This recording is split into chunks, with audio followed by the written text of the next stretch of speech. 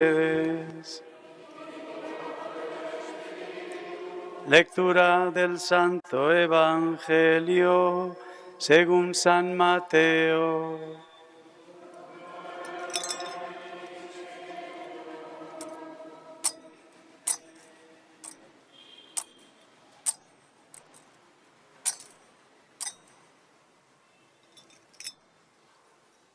En aquel tiempo, los 11 discípulos se fueron a Galilea, al monte que Jesús les había indicado.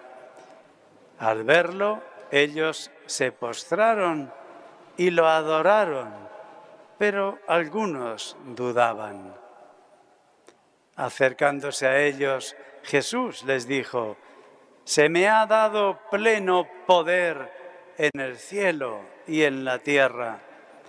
Vayan pues y hagan discípulos de todos los pueblos, bautizándolos en el nombre del Padre y del Hijo y del Espíritu Santo, y enseñándoles a guardar todo lo que les he mandado. Y sepan que yo estoy con ustedes todos los días hasta el fin del mundo». Palabra del Señor.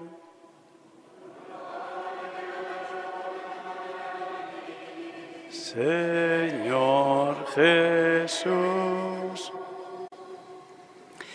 Pueden tomar asiento. Rezaba la antífona del Aleluya. Gloria al Padre y al Hijo y al Espíritu Santo, al Dios que es, que era y que viene. Este es el cielo. El cielo es vivir la gloria y la alabanza de las personas divinas por toda la eternidad. Y nosotros, los que creemos en este misterio de la Santísima Trinidad, anticipamos el cielo por muchos motivos aquí en la tierra.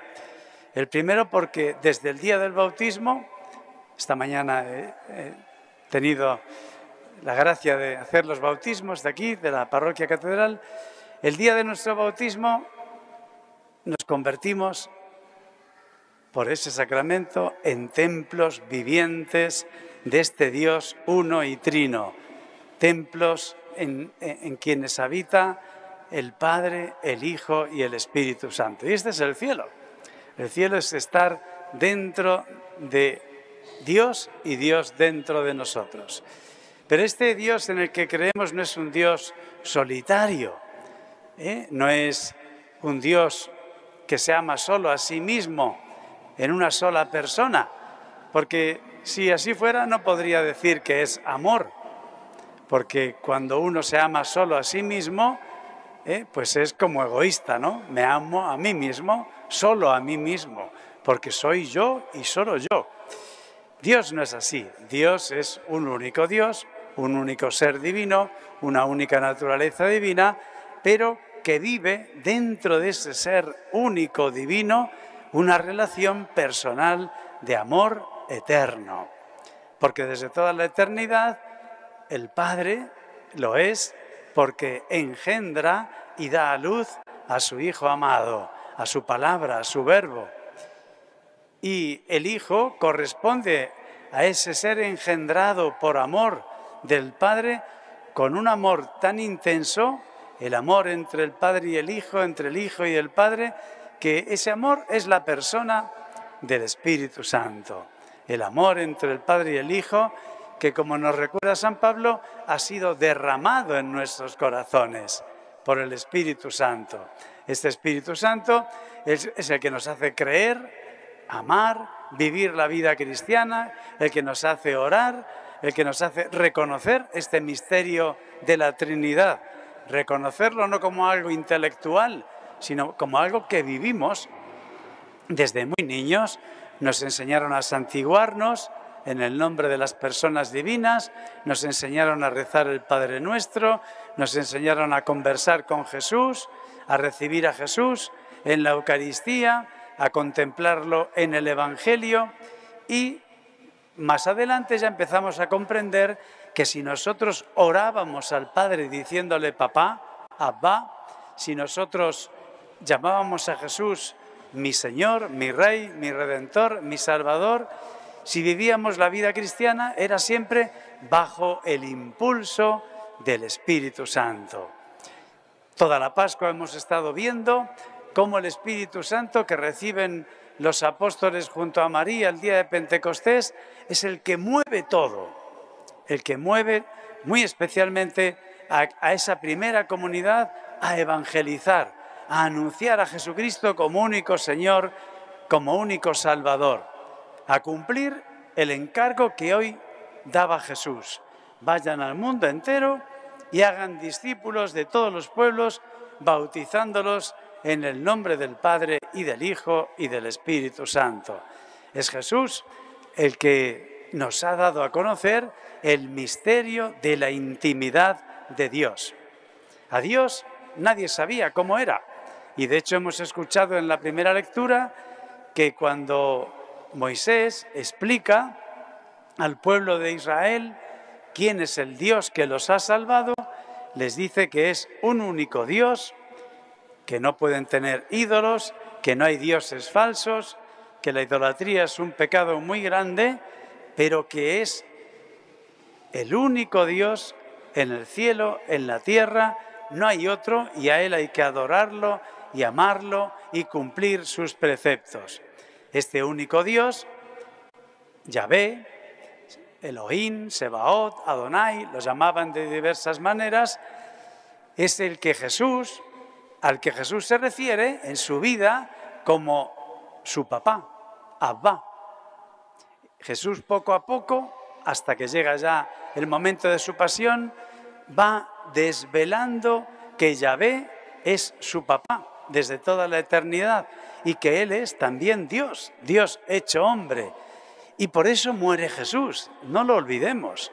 Jesús muere acusado de blasfemo, porque dice que Él existe antes que Abraham, porque dice que el Padre, Yahvé, y Él son uno solo. Quien me ve a mí, ve al Padre.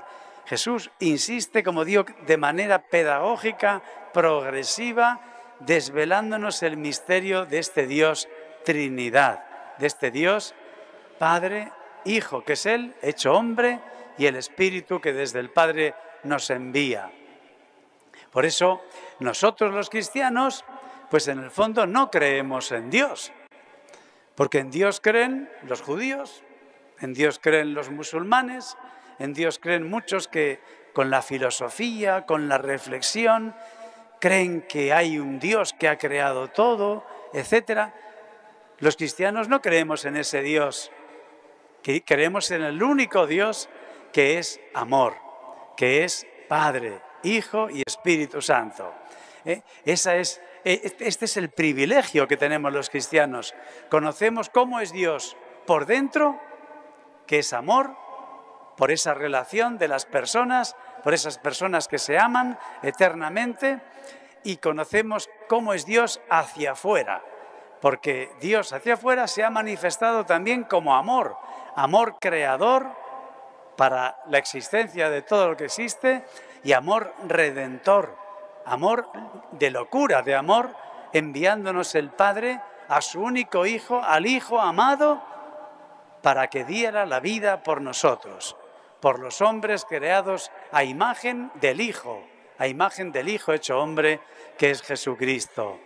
Nosotros, como digo, somos los privilegiados que conocemos a Dios como es. Y por eso, como creemos en Dios Padre, Hijo y Espíritu Santo, insisto, tenemos una relación distinta con cada persona. Y cuando oramos, nos dice Jesús, ustedes cuando oren, oren al Padre diciéndole papá, Abba. Y San Pablo nos explica que es el Espíritu Santo el que desde dentro de nosotros mueve nuestro corazón, nuestros labios, no solamente para creer, sino para invocar con amor a Dios, al Padre, diciéndole papá. Nadie jamás había llamado a Dios papá. Un atrevimiento, además de que era algo desconocido. Y Jesús sorprende a los discípulos diciéndoles, que con 𝐸ℵ tienen que tener esta relación tierna y amorosa. El mejor papá, el único papá. Jesús los llega a decir, no llamen a nadie en la tierra Padre, porque el único Padre es el del cielo. Los de la tierra somos representantes, debemos ser representantes, es decir, que hacemos presente, que reflejamos, cada día mejor debe ser, a Papá Dios. Nuestros hijos no son nuestros, son hijos de Dios, ¿eh? Y por eso Jesús nos lo dice, el único Padre es el del cielo. Jesús, tenemos relación con Él porque es que se ha hecho hombre, uno de tantos, hombre mortal. Lo conocemos en el Evangelio, cómo nace, cómo crece, cómo vive, cómo muere, cómo resucita, cómo asciende al cielo. Conocemos todos los detalles de la vida de Cristo, ¿eh? Y a Él le hablamos y lo amamos viendo cómo actúa y cómo se comunica con nosotros. Cuando comulgamos en la comunión, comulgamos a Cristo vivo, con su cuerpo, sangre, alma y divinidad. ¿Quién ha consagrado ese pan y ese vino? En el cuerpo, la sangre, el alma y la divinidad de Cristo, en Cristo vivo, el Espíritu Santo. El sacerdote impone las manos sobre el pan y el vino y dice que este Espíritu consagre el pan y el vino en el cuerpo y en la sangre de Cristo. Mi Padre es el que les da el verdadero pan del cielo, predicaba Jesucristo en el discurso del pan de vida, en el capítulo 6 de San Juan. Mi Padre les da el verdadero pan del cielo. Yo soy el pan viviente bajado del cielo. ¿Ven? En la vida cristiana todo es trinitario.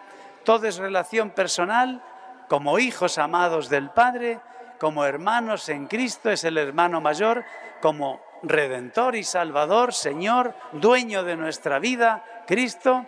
¿Y quién nos hace vivir esto? El Espíritu Santo, al que debemos invocar, como decíamos el domingo pasado, constantemente para que nos haga vivir esta vida nueva de hijos amados de Dios. No somos huérfanos, tenemos un Padre en el cielo que nos apoya constantemente en la tierra, un Padre en cuyas moradas nos espera. Jesús lo dijo, me voy, en la casa de mi Padre hay muchas moradas, muchas estancias, me voy a prepararles un lugar, porque donde yo estoy quiero que estén ustedes. Y esa es la esperanza que tenemos, ir a la casa del Padre, ir a disfrutar de la gloria de las personas divinas. Pero esto ya lo empezamos a gustar, a saborear, a disfrutar aquí en la tierra. Vivimos con inmenso gozo el ser hijos amados del Padre. Vivimos con desbordante alegría espiritual al experimentarnos amados por Cristo hasta el extremo. Y es el Espíritu Santo el que nos hace tener esta experiencia de amor trinitario. Es el Espíritu Santo el que nos empuja a amarnos también entre nosotros como hermanos en Cristo. Es el Espíritu del Padre y del Hijo el que nos impulsa a evangelizar, a anunciar esta salvación de la que Jesús nos habla en el Evangelio de hoy. Al que crea y se bautice, el que crea y se bautice se salvará.